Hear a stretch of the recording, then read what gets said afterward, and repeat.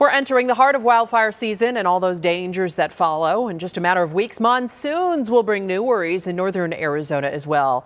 Many communities left dealing with the flooding, especially those that are in the path of the museum fire burn scar. City of Flagstaff asking for a new measure to alert people who live there when flash floods are coming with a new siren system. We will have a set of siren arrays. There'll be 4 separate arrays throughout the wash, and it'll be an advance notification. So very similar to the text message that a resident might receive or an alert. These sirens will activate at nearly the same time. Covering the neighborhoods for a year now, the people living there asking for help, and our Nicole Grigg right there and on the ground once again tonight as neighbors are now starting to prepare for what's to come here. They've become a fixture.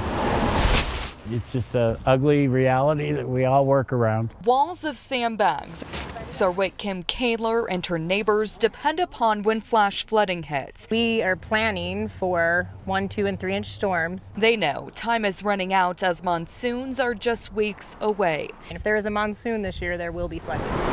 4 flash floods turned Grandview Drive, where families live, into rivers last year.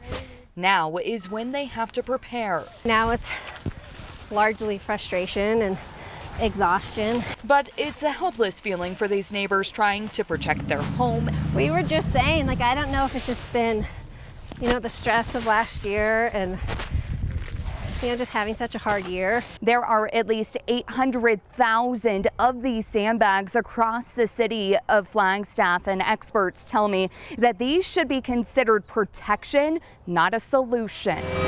The city delivering new sandbags as the old ones are weathered, torn, and are useless. They become a burden for people like Daniel McCrae. Once you got them here, you're responsible for getting them out. You're not allowed to put them in your trash. The closest place that you can legally dump them, and I don't have a truck with which to take it, is about 1.5 miles from here. The spruce wash where the flooding comes down is a problem. I asked the public works director if any work has been done to help there. So there's been one section that's been widened out, and we're doing as much work as possible along the entire Spruce Avenue wash. But the reality is the culverts and the 5 to 6 foot drains in the city where the floods come aren't big enough. I'm told that the city needs a channel that's 6 to 10 times larger.